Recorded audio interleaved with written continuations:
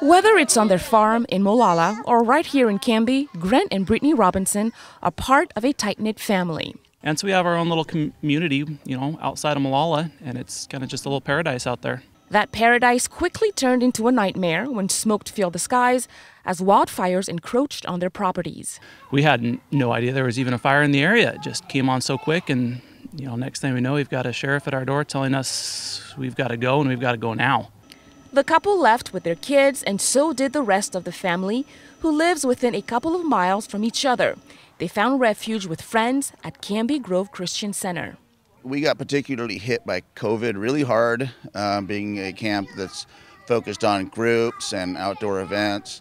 So for this fire, we just happened to be open and available. At level 1, Angie and John were not worried about the fire reaching Canby Grove. When we got called into a 2, I was like, oh, how much help are we to anybody? Because we may get evacuated as well. Yeah, and there was a lot of fear around here. The worry was short-lived.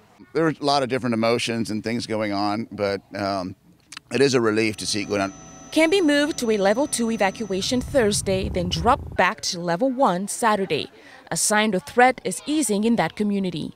Changing weather conditions prompted the decision and also helped save the Robinsons' home. We just started praying and praise the Lord. The wind stopped. It was on a direct path right towards our house.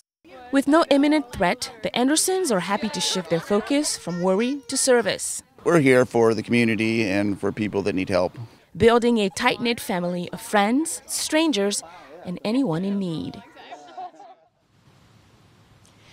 Now, Brittany, as you mentioned, Canby is back to level 1, and Angie and John say the Canby Grove Christian Center is open to anyone impacted by the wildfires. We'll have more information on how you get in contact with them on our website at kgw.com. Brittany?